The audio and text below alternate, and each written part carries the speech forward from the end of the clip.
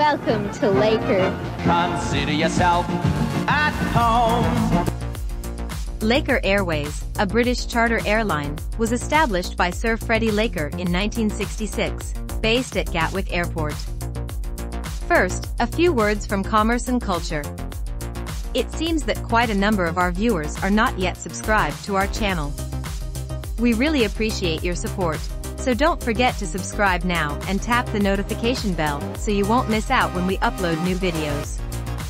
Your support goes a long way so we can continue to produce great videos like this. Make sure you're watched to the end, the summary will surprise you. Now, back to Laker Airways. Are you ready for Freddie? The airline began operations on July 29, 1966, using two Bristol Britannia turboprops.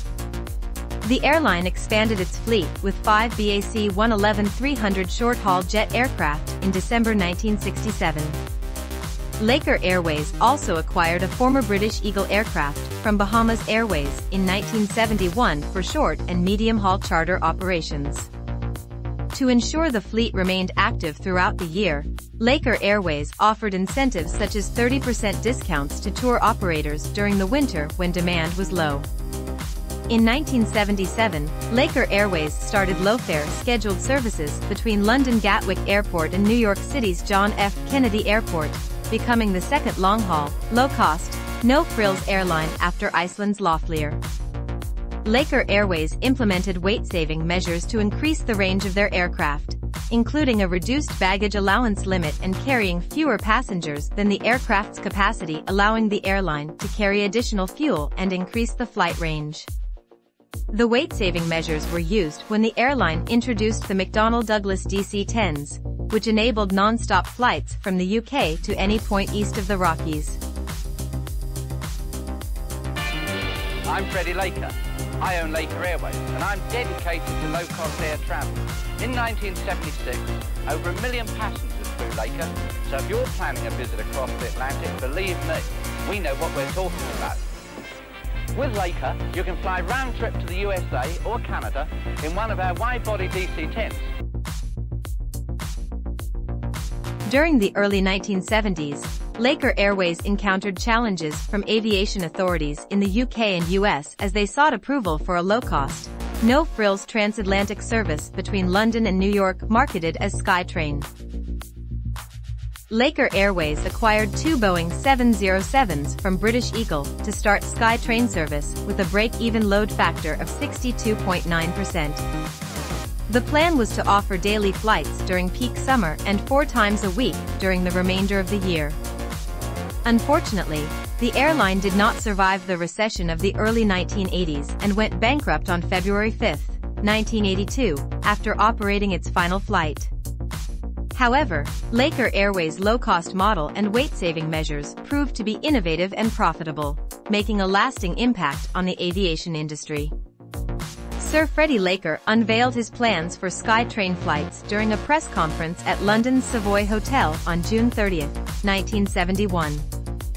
Despite skepticism from some quarters, Laker was convinced that there was a huge market for this type of service, and that it would not just divert existing passengers from other airlines, but actually increase the total number of people flying between Britain and the United States each year from 14 million to 16 million.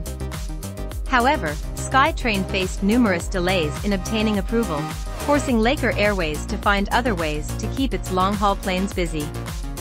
Initially, the airline used Boeing 707s on Mediterranean and Canary Islands routes, replacing Bristol Britannias on its long-haul flights, many of which were affinity group charters to North America, primarily the US.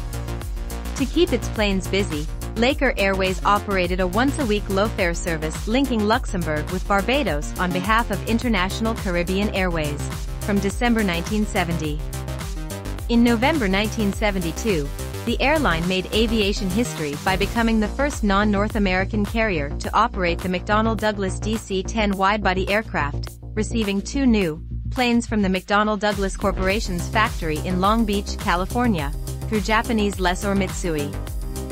Laker Airways' innovation and commitment to low-fare, long-haul travel ultimately led to the creation of the Skytrain service, which finally obtained approval in 1977, paving the way for affordable transatlantic air travel for millions of people.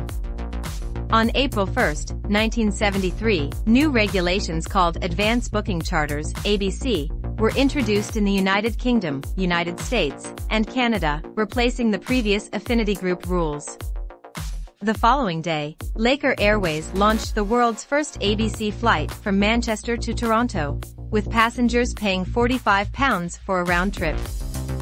The new ABC regulations allowed Laker Airways to expand its business and become the leading provider of transatlantic ABC flights. On September 26, 1977, Laker Airways launched the Skytrain service between London Gatwick and New York JFK. The service was a huge success and generated over £2 million in profit in its first year. The airline also expanded to Los Angeles in 1978 with 2 second-hand Boeing 707 aircraft. Thanks to Freddie Laker, that you can cross the Atlantic for so much less than it would have cost you in the early 1970s. Competition works! In 1979, the airline purchased 7 more DC-10 planes. Following a request from Intusen owner Harry Goodman, Laker Airways started offering Disney World charters to the UK market from Florida, and the program grew quickly and was eventually converted to a Skytrain operation to Miami. Laker Airways' success prompted the company to apply for a license to launch a low-cost service from Gatwick and/or Luxembourg to Sydney and Melbourne. However, the Australian Transport Minister rejected the application, citing the UK-Australia scheduled air services market's reservation for British Airways and Qantas. In 1980, Laker Airways proposed a scheduled low-fare service from London Gatwick, which would replace the ABC flights to Australia. The airline planned to operate 1 flight a day in each direction using its 5 DC-10 widebodies, which would feature a first-class section called Pullman. However, the Civil Aviation Authority did not approve Laker's application for a UK-Australia scheduled low-fare service, nor did it approve a similar application by BCAL to launch a conventional scheduled service between Gatwick and 4 Australian destinations via Colombo. In 1981, Laker Airways added Tampa, Florida, to its destinations from Gatwick, Manchester, and Prestwick. By this time, the airline had a fleet of 20 planes comprising 14 widebodies and 6 narrowbodies. The number of employees for Laker Airways and associated companies doubled over this period to 2,000. Laker Airways offered up to 3 daily flights each way between Gatwick and JFK, Gatwick and Miami, and twice daily round trips between Gatwick and Los Angeles during the summer period. As a result, the airline became the 4th largest transatlantic scheduled airline between the UK and US and the 5th largest overall. By this time, Laker Airways had already transported more than 2 million Skytrain passengers. Passengers favored Laker Airways transatlantic charters due to the amenities offered such as meals, movies, and an open bar, which were innovative at the time. In 1979, the UK government sought to address the scarcity of seats on British Airways' monopoly service from Heathrow to Hong Kong by introducing competition on the route. BCAL, Laker, and Cathay Pacific all applied for the route, creating a race between the airlines. Laker proposed a daily Skytrain service from Gatwick to Hong Kong via Sharjah, using single-class, 380-seat DC-10s, with plans to switch to larger Boeing 747s as demand increased.